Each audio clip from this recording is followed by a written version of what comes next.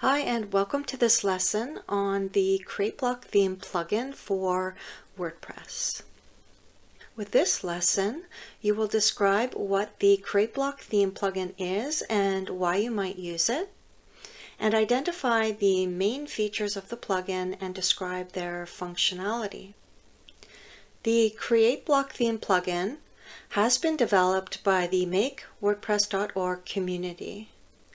An important aspect of this plugin before you get started is to note that it is meant for development only and is not intended for use on a production website.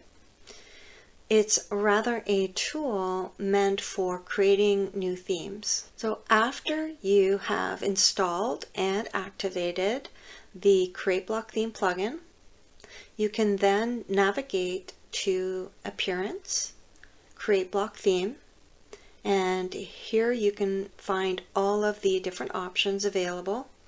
So the first four here are all related to the currently activated theme. So you can either export your theme as a zipped file, you can create a child of your theme, you can clone it, and the fourth option here, overwrite your current theme. I'm going to describe this option in greater detail later in this lesson. And then we have the create blank theme. That's available to you in case you're wanting to start off with a boilerplate or an empty theme.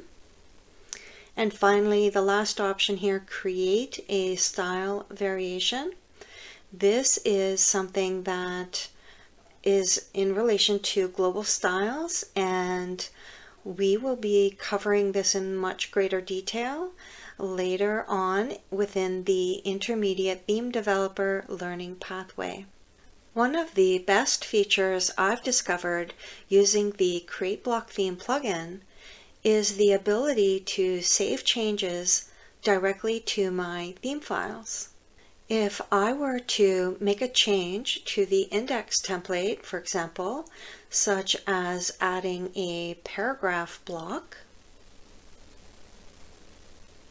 and then if I hit save, this change is saved in the database. If I were to now make a change within global styles, such as adding a new color, for example, to the custom palette.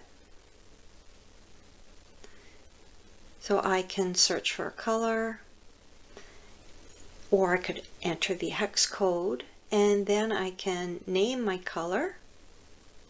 I'll name this one purple. And then you would hit done. And then if I were to hit save, this change as well is saved to the database. If we were to navigate now to Manage All Templates, we would see beside the index template we've got the customized notation. And this means user customizations are taking precedence. Now if I were to go back to the site editor, we see the Create Block Theme plugin sidebar and the Save Changes option. This removes the changes from the database and pushes them to the theme files. So if we were to navigate back to Manage All Templates, we will note that the customized notation has been removed. Now we'll take a quick look in the theme files to see those saved changes. So within the index template, we can see the paragraph block that was added. And now let's open the theme.json file so we can search for the new purple color.